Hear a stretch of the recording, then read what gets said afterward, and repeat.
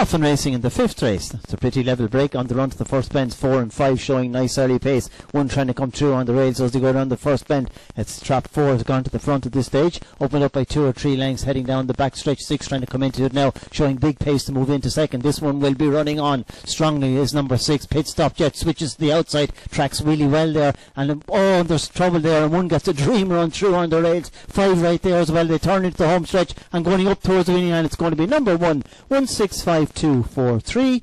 Winning time 29.13.